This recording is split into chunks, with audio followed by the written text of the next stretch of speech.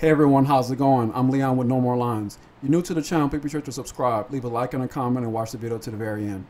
In this video, I'm going to show you how to add to your BAT file whenever you're mining to specify which GPUs you want to use.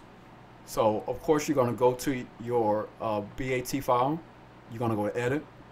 And then from there, at the very end, after your crypto wallet address and your mining rig name, you're going to put a space and you're going to do 2 dashes and you're going to type in devices after.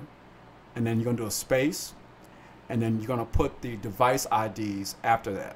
You see that I have a 0 here. When you go to your task manager, your computer, it actually names out all of your different devices here. And you see that says GPU 0.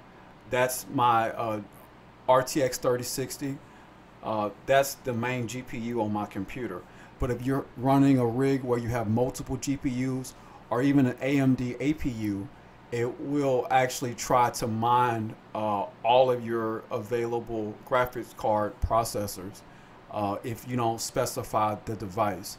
The reason why that's important is because I have a computer where I have a APU on an AMD APU and I have a GPU as well. And when I initially set this up, it tries to mine on both of them. I've had some issues mining with my APU, so I just turn it off.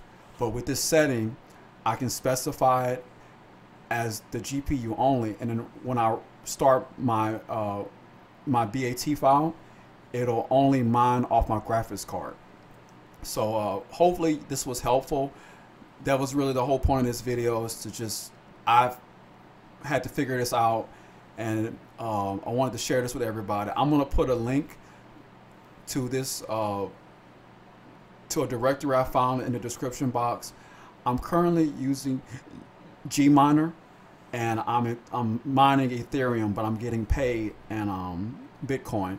And I'm going to put a couple links in there if you want to join. This is a little bit more complicated than trying to use NiceHash. You have to kind of make sure that you're specifying everything.